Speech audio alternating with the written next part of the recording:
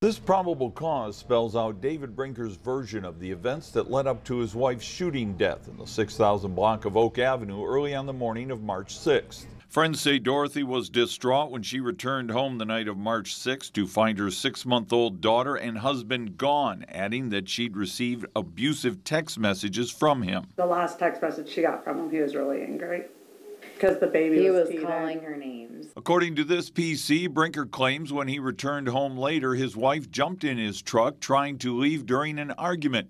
He said she'd been drinking, so he grabbed his gun to possibly shoot out the tires in order to stop Dorothy from driving away. That's not the case because he was nowhere near the tires. You only pull a gun when you have the intention of harming somebody. The PC explains there was surveillance video of Brinker hanging onto the side of the truck as Dorothy drove away. Then, quote, he reached inside to try to open the door from the inside. He said, quote, had the gun still in my hand and it popped. I didn't know that I had my finger on the trigger. Now Brinker faces a charge of reckless homicide, a level 5 felony. 1 to 6 years is all that you get for reckless homicide. And it's absolutely ridiculous.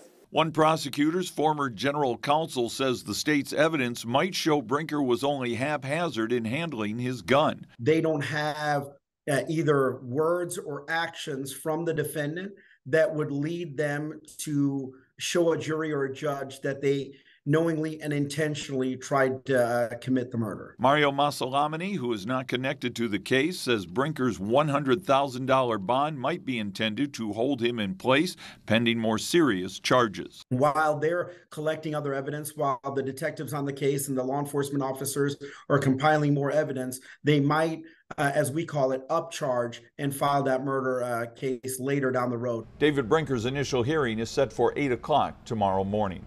In the newsroom, Russ McQuaid, Fox 59 News.